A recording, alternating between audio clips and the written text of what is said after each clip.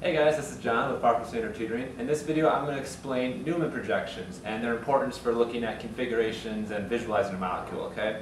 So Newman projections analyze the conformational differences in a molecule, and they do that two ways. One, they're looking at a bond rotating relative to another, okay? So one bond rotating at a time. And two, they're going to look at 3D configurations by projecting a two-dimensional bond and then looking at the relative locations of atoms and groups attached around that bond, okay? So it's a visual thing, so let's look at an example so we can visualize how we go from a structure to drawing out the Newman projection of it, okay? So a Newman projection looks down a carbon-carbon bond, okay? And then you're going to localize the atoms and the groups attached to the bond by 60 degrees increments around the Newman projection, okay? So what we're going to do here is we're going to draw the structure out in a kind of circle diagram that indicates that it's a Newman projection, okay? So the first thing we need to do is, since it's a carbon-carbon bond we're looking down, okay, and it's not just any carbon-carbon bond, these carbons have to be sp3 hybridized, so tetrahedral, okay? So the first thing we do is we draw out the initial carbon as a circle, the dot, and then we draw the back carbon as a circle around it, okay? So what I have here is a molecular model that is useful, especially with Newman projections, because it's all 3D and it's hard to visualize on a two-dimensional board, okay? So our molecule here is two carbons, right? And that's the bond we're going to be looking down, okay? And we have two substituents, a chlorine and a alcohol, okay? So if this is in space here, it's really organized like this. And what the Newman does is, instead of looking at it head-on, you're actually going to be looking down this bond, okay? So you're really rotating it this way and looking down the carbon-carbon bond so you can see the locations of all the groups around the bonds, okay? So the way you do that is you can either look left to right down the carbon bond or right to left, okay? The default is usually just left to right, and the way you indicate that is by drawing out the eye here. That means we're looking down this carbon-carbon bond left to right, okay? And so what we need to take into account is things that, because it's three-dimensional, we need to take into account the dashes and the wedges and make sure they're in the right place on the Newman projection, okay? So we've written out our two carbons, the front carbon, the back carbon is the big circle. Now we need to draw out everything that's attached to these carbons. So the first thing we do is we draw the chlorine, which is drawn up, and then we draw the alcohol, so that's in the back carbon, it's just down like that, all right? We're going to finish off the front carbon first and then move to the back one. So we have the same groups attached, just two hydrogens, but we need to just know, just for future reference, because harder examples will indicate things besides hydrogen, okay? So since we're looking at it head-on, the way to visualize is to pretend like you're in the board, in the plane of the board, okay? And things that were wedged are now going to be on the right of your eye. So looking down this way, so things that are wedged coming out, now going to be to the right, okay? So we're going to draw out the two groups here. Both are hydrogens, but they're different, okay? We'll say this is H1, this is H2, so we indicate H1 and H2.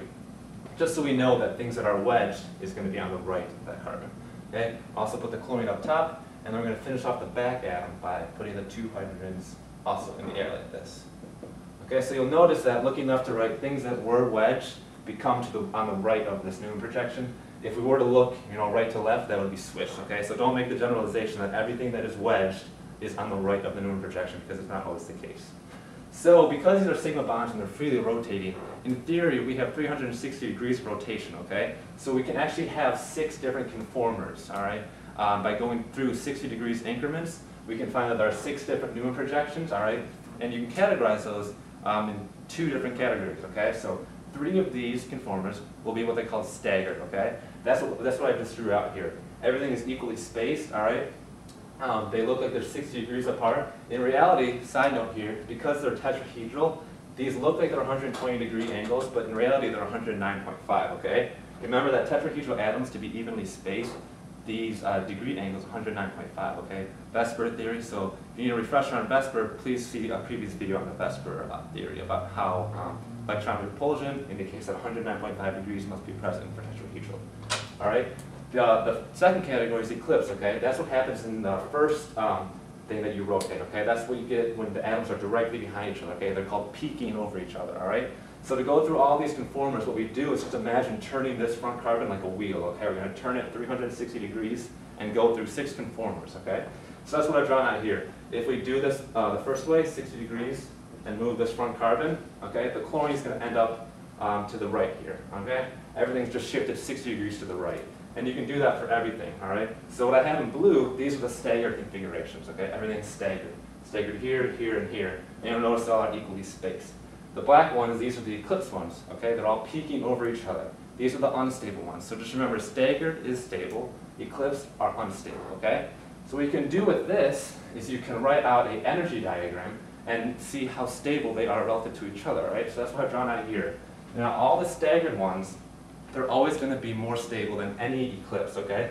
So that's what's indicated here. Now the energy diagram shows you how stable it is because you need less energy to get to that stable state than you do for an unstable one, okay? So the first one I drew out there, this first staggered, this is the most stable one, okay? Because that's less energy to get to. Now what makes it more stable is you have two more configurations that are actually part of the staggered category, okay? They call anti and gouge. So what I've drawn out here, oops, I forgot the OH, but anti is when the two groups are completely anti to each other, okay, 180 degrees apart. Gouge is what happens in the other staggered configuration when they're next to each other. So notice the difference, right? The chlorine, the two substituents, are anti to each other. Here, they are next to each other. This is gouge, this is anti. Things that are anti, more stable, okay? Things that are gouge, less stable, but still more stable than eclipsed, okay? Just remember that anything staggered is always going to be more stable than eclipsed, okay? So in our first staggered, we have anti. Our second staggered, we have gouge, and our third staggered, we also have gouge, okay? So if we look at our energy diagram, we have our first staggered, anti, so it has the least energy to get to there, it's the most stable. Our two other staggereds, they're the same energy because they're both gouge, okay? There's really no way to distinguish which one is more stable than the other. Now for the eclipsed, our first eclipsed here, this is kind of the best eclipsed in the sense that they're not, the OH and the Cl are not right on top of each other. That's what happens in our second eclipse, okay? This is the most unstable eclipse, and that's indicated by the highest energy here. That's because the Cl and the OH are right on top of each other, all right? And because they're eclipsed, that makes it even more unstable, okay? You need a lot of energy to get to that state. The last eclipse there is kind of the same as this one. There's no way to distinguish which one is better because both of them are next to each other like that. But yet again, because they're peaking over each other, still eclipsed, still unstable, okay? So from these 6 conformers here, you always have 6 based on Newman projection because of the 360 degrees of rotation, okay? You can get the 6 conformers and label them as staggered or eclipsed, and then with the energy diagram, you can see just how stable they are relative to each other, okay? So Newman projection is very useful for visualizing things in 3 dimensions, okay? In conjunction with the next video, which is chairs, you'll see that you can use, on 2 dimensions, actually visualize three-dimensional things very equally, okay? Thank you for tuning in.